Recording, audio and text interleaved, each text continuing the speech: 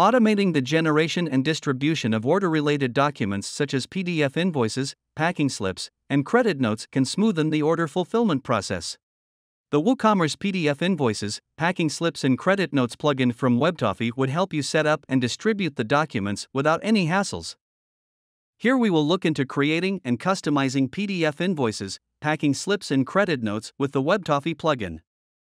To activate the plugin in your WooCommerce store, log into your WooCommerce admin console and navigate to Plugins. Add New.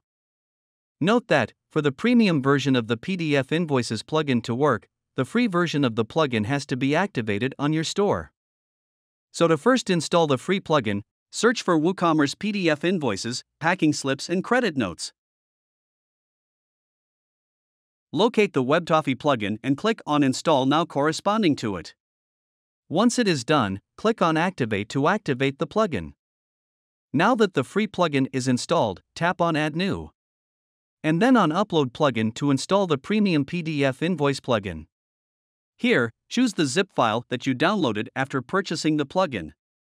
Click on Install Now to install the extension and then tap on Activate plugin. That's it, all the plugins required for setting up PDF invoices, packing slips, and credit notes are now activated on the store. To take a look at the plugin settings, navigate to Invoice or Packing General Settings. Here, make sure that the documents Invoice, Packing Slip, and Credit Note are toggled on. Now go to the General tab. Here you can provide details such as the company name and logo. Let's just select the logo from the media library for now. Other details like the return policy and footer content can be added here. The address details of the company will be automatically fetched from WooCommerce. If not, you can use the Load from WooCommerce option to manually load the data. To save the changes made, click on the Update Settings button. Now that the prerequisites are met, we will look at setting up and customizing PDF invoices. For that, navigate to the Invoice tab. Make sure the option Enable Invoice is toggled on for you to generate, print, download, and email invoices. Choose the date that you want to use as the invoice date. This option enables you to specify the status the orders should attain for the invoices to be automatically generated. Here, the invoice will be created for an order when its order status changes to pending payment. Enable this checkbox if you want to automatically attach PDF invoices to the order status email notifications sent out to the admin. Select the order status emails with which the PDF invoice has to be attached. Here, the customers will receive the invoice attached to the pending payment email. If you want to enable your customers to print invoices, attach a Print Invoice button in the Order Lists page in My Accounts, Order Details page in My Accounts, and the order emails sent out to customers. In this section, select how you want to number the invoices. Let's use the Custom Numbers series to create our own custom invoice start number here. Choose the number format your invoice should follow. Let's select number suffix. Specify the suffix that you want your invoice to have. Provide the invoice number length excluding the length of prefixes and suffixes. If you want to group products in the invoice by category, enable this option. Use the Sort Products by option to arrange the products in the invoices in any of these formats. Use this next option to showcase the product variation data below each product in the product table. Choose how you want to display the bundled products in your invoice. The available options are Main Products with Bundle Items, Main Products Only, and Bundle Items Only. Let's go with the default Main Products with Bundle Items here. Additionally, you can include or remove the free products in invoices with this option. Now let's look into how you can add payment links on invoices. Check this box if you want to include a payment link near the payment method in the invoice. Now choose the order status emails to which the payment link has to be attached. It can be added to the invoice attachment in the pending payment, on hold, and failed order emails. Let's choose Pending Payment.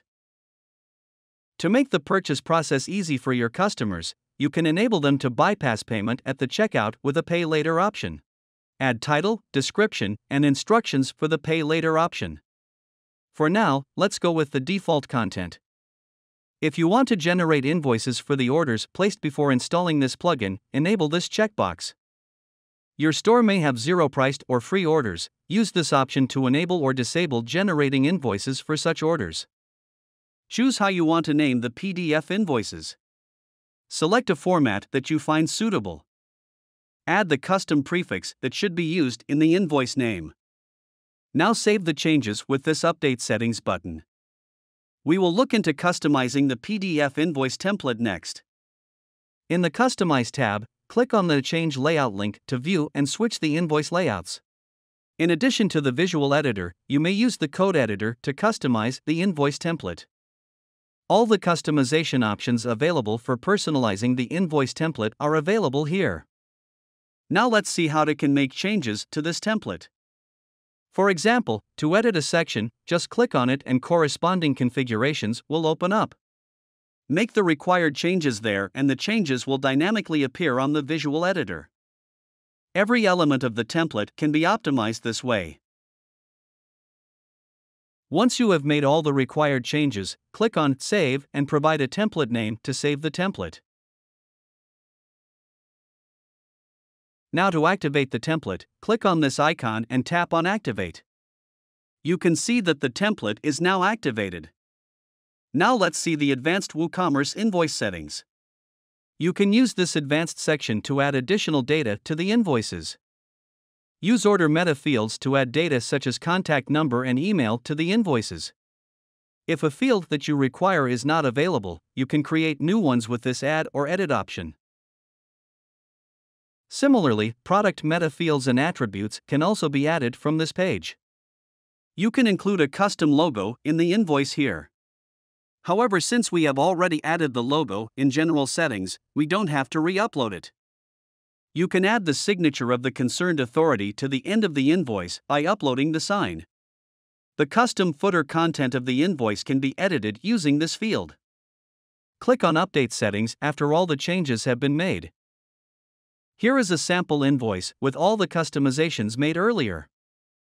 Now that we have an idea about configuring WooCommerce invoices, let's move on to creating and customizing WooCommerce packing slips. Click on Packing Slip to land on the Packing Slip configuration page. Since packing slips are usually used by the packing personnel, you may have to direct the packing slip email to such users. You can do so by selecting Custom Email in this field. To specify the recipients of this packing slip email, update the settings and then click on this hyperlink. This will take you to the email configuration page. Specify the email address of the required recipient and save the changes. Now return to the packing slip configuration page to customize other settings. If you want your customers to view and print the packing slips, add a Print Packing Slip button with this feature. The print button can be added to the Order Lists page in My Account and Order Details page in My Account. To group products in the packing slip by category, enable this option. Use this sort option to sort products in a suitable format. Use this option to show data regarding the product variation under respective products. Choose how you want the bundled products to be displayed. Click on Update Settings to save the changes. Now let's move on to the Customize tab. Similar to the invoice, click on Change Layout to select a suitable layout for the WooCommerce packing slip. You can use either the visual or code editor to customize the document. These are all the customizable elements in the WooCommerce packing slip template. You can enable or disable these elements. Or you can change their configurations based on your requirements.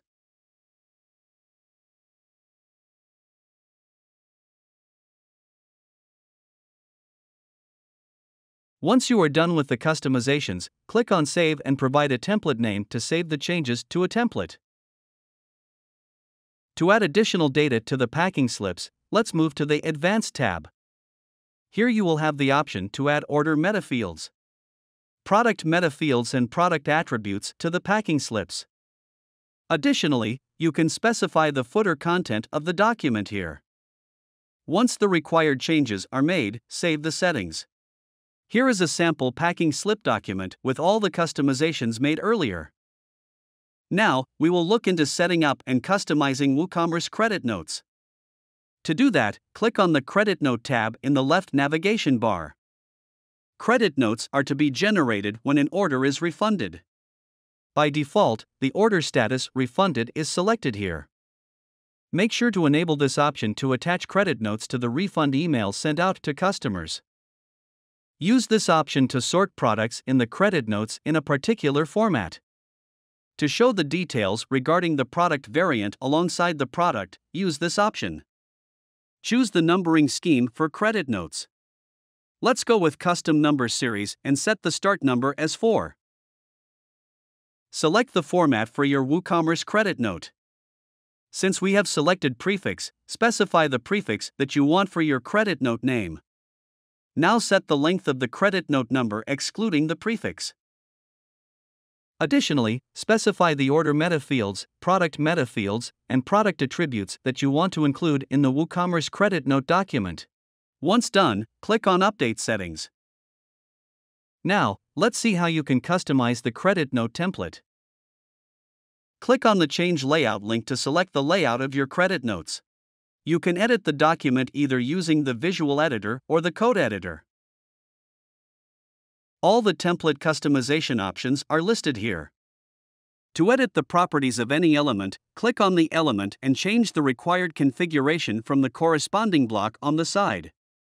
Make all the relevant template edits here before proceeding. Once you are done with the customizations, click on Save and provide the template name. If the template doesn't get activated by default, click on this icon and tap on Activate. This is a sample credit note generated by this plugin. If you found this helpful, please like the video and feel free to drop any queries you have in the comments below.